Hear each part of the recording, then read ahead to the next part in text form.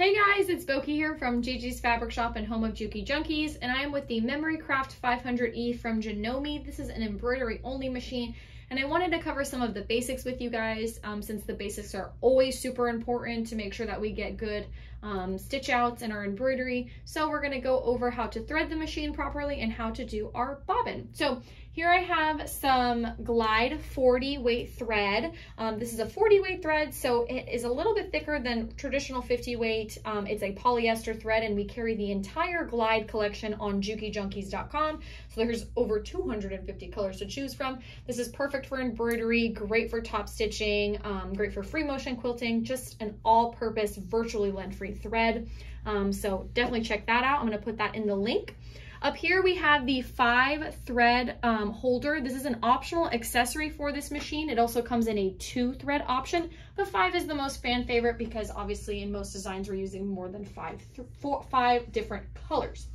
So I'm going to show you guys how you would thread this machine without the thread stand, since it's not something that comes with the machine, and just traditionally how you get it. So when you're going to thread it, you want to make sure that the thread's coming from underneath. We're just going to slide it over here in this spool pin, and then we're going to take a spool cap that is most similar to the size of the spool. So as long as it's not larger, it can be smaller, but if it's too big, it'll get wrapped around. So we're just going to pull our thread, and then we're going to start threading it traditionally. So everything that else applies is going to be the same if you're doing it here, but I'm going to show you how to thread the machine without using this. We're going to use the thread stand back here. So step number 1 is taking your spool of thread, and you're going to bring it from the back to the front. This little gadget right here you do get with the thread stand, so it's just going to snap into place like that. That kind of acts as though the spool is right here. So this is another good option to get, this 5 thread stand holder. It's like a tongue twister. If you want to use bigger spools as well, that's definitely super cost effective. So this is going to be the same. Let's pretend that the spool is here. You're just going to go directly into this little metal arm right here. We're going to take our thread from back to front. Oop, I almost caught myself. Before we start doing that, let's make sure that we lock our machine. So we're going to give her a nice little lock. We're going to use that every time we put the bobbin in and every time we thread the machine to make sure that everything is safe and locked. So holding my thread nice and tight like I'm flossing my teeth, bringing it back to front. It's going to snap in.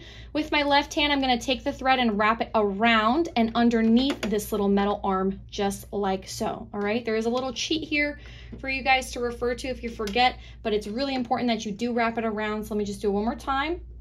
Click in, wrap around and under the arm, okay? This right here is your first tension unit, so you want to make sure you click into there, just like so. We're going to go down for 2, back up for 3, and here there is a little hook that you see here. You're going to go from the right to the left. You're going to hear it click right in, just like so. We're going to get kind of eye level with the machine, and we're going to put the thread into this first thread guide right here, the large one, and then 6 is going to be this little thread guide that's closest to the needle. So I guide it with my thumb, pull it all the way to the left so it falls in this little square cubby right here. And I don't have a needle threader because I'm waiting on a replacement one, so I'll cover that in another video. But for the sake of threading it, I'm just going to do it with my eyeballs. We're going to go front to back, the eye of the needle. All right, just like that. Make sure it doesn't wrap around. And then I'm just going to take it and go underneath like that. Right here, you have a little thread cutter. Pro tip, every time you cut with this little thread cutter, it makes it the perfect length, so you don't have to trim your threads. So now I'm going to show you guys how to put the bobbin into the bobbin holder. All right, you guys, so now let's talk about how to properly insert a bobbin into your machine. So here I have a Janome pre-wound bobbin. As you can see, the tension on here is absolutely beautiful. It's nice and tight. If I give it a little smush, it doesn't move around on me. It's nice and tight. That's a good way to check to make sure you have pre-wound your bobbins correctly on the bobbin winder. If you give this a little pinch and it's smushing in, that means you have a really smushy bobbin and that you might want to consider rewinding it because you'll get tension issues. So this is a Janome pre-wound bobbin. You can use the Glide pre-wound bobbins. I have a video for that for you on the channel as well. I'll drop it in the link so you guys can refer to that. It is a little bit different when you're using it in these computerized machines, but definitely check out the video because it is a time saver when you have pre-wound bobbin. So we're going to take our pre-wound bobbin and we're going to hold the thread to the left, and it makes a a P shape like this. So it goes like a P. All right. You just drop it in to your bobbin case, and when you have it in the P shape, it just naturally falls into this first slit right here that you see the thread going in.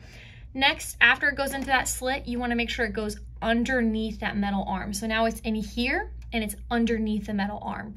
We're going to go back up for 1 and down for 2. There's a little blade in here. Tug it to the right and it just cuts the thread for you, and that's it. You want to make sure that you do it exactly like this, because if you put it in a Q shape versus a P, you will experience tension issues. And since we're in here, I do have my yellow bobbin holder case in here. You do get 2 with this machine. You get the red and the yellow. The yellow is really what you should be using for embroidery, traditional embroidery, especially just because it's not like regular sewing where it's like 50-50, 50 on the top, 50 on the bottom. In embroidery, it's more like 70% top thread and 30% bottom thread. So this is gonna give you the correct, beautiful tension that you need. We're just gonna slide over our cover, snap it closed, and we're ready to start our project. I hope you guys found this helpful. I'm gonna be doing some more videos on this machine, so definitely stay tuned. And if you guys have any questions, feel free to reach out to us. There's gonna be our contact information down below. Have a great day.